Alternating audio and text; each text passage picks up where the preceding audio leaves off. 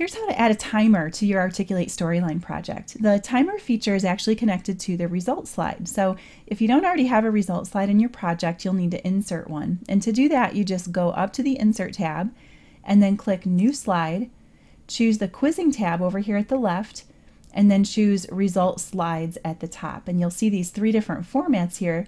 You can go with whichever one suits your needs the best.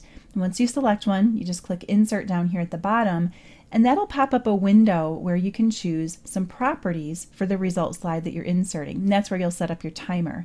Now, if your result slide is already in place, like mine is, mine's right here, slide 1.4, then to get to that properties window, you just go to your result slide, and then right up here above your trigger panel, you'll click this button that says Edit Result Slide, and the properties window will pop right up.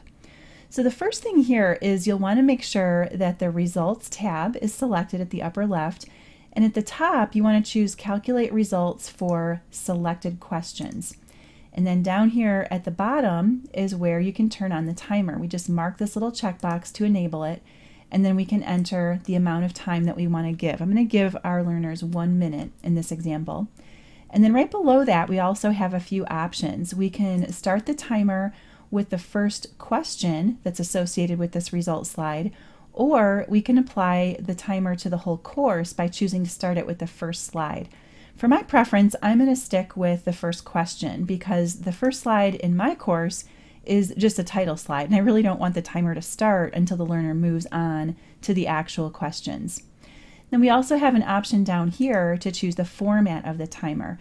We can show how much time has elapsed, or we can show how much time is still left, or if we choose elapsed out of total, we can actually show both. Or if we don't want the timer to even be visible, we can opt to not show the time. If we choose that, the timer will still function and the learner will still get a message if they do happen to run out of time, but the timer itself won't show up on the player anywhere.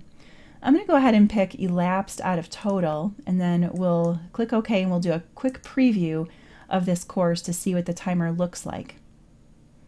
Okay, so here's our first slide, and we're not seeing the timer at all on this slide because I chose not to have it start until the first quiz question. So we'll click Next, and then here's our first quiz question, and the timer is going to show up right up here in the upper right area of the player.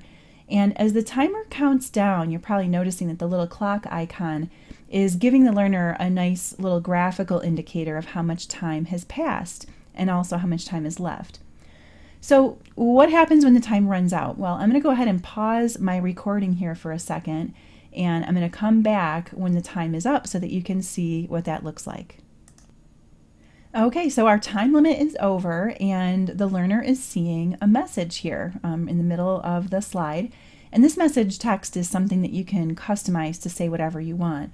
And when the learner clicks OK, that's going to clear the message, and they can go through here and submit an answer for the question that they're currently on. So we'll just go ahead and make some selections here and then hit Submit.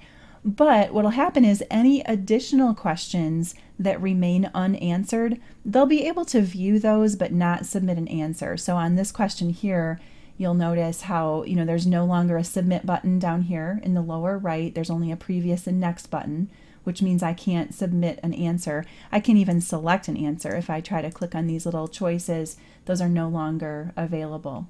So really all I can do now is view the slide and then move on. And then when the learner gets to the result slide, any of those unanswered questions are going to be considered wrong, which is why we're seeing a score of 50% here, because there were only 2 questions in my quiz. I got the first one right, and then our timer ran out, so my second question was unanswered and it was considered incorrect. So that's how the quiz timer works in Articulate Storyline.